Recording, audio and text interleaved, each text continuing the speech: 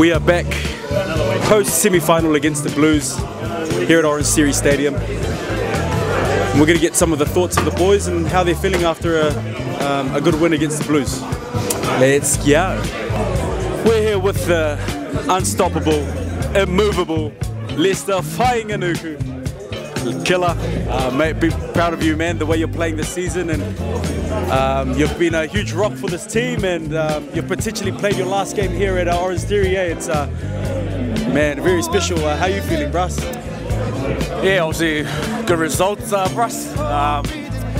Yeah, a few emotions during the week. You know, coming to terms that this, fingers crossed, not the last, but yeah, potentially the last time running out in front of, I guess, man, passionate and loyal to the supporters the last 5 years, and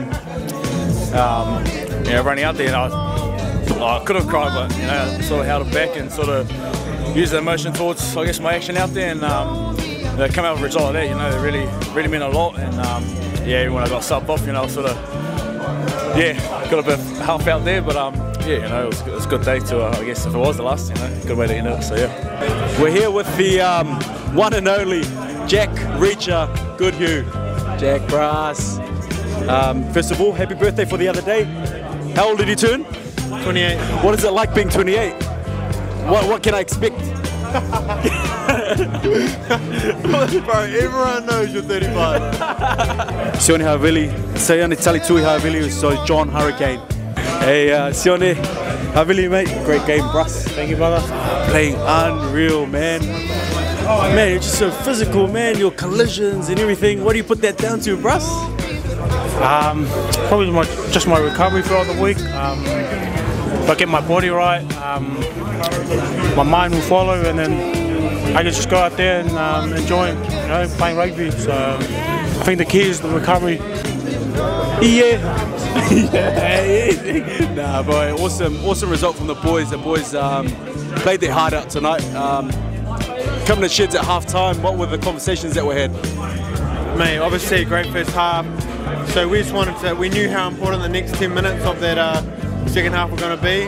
Get our intent right. We had a little bit of detail how we want to play them. The opportunities out wide, but it started with our carry and our tackle collisions. Me and Bruss, and I guess now we've got one more Monday, eh? We've earned one more Monday. Going into next week, what are you looking forward to, or what's something you're going to carry on to next week to help you prep? First of all, is you got to enjoy it. You got to have fun every day, knowing that it'll be your last game of the season. So the most important thing is enjoying it every day, and secondly is your recovery. Again, like I said before, get your recovery right. You just go out there and enjoy playing rugby.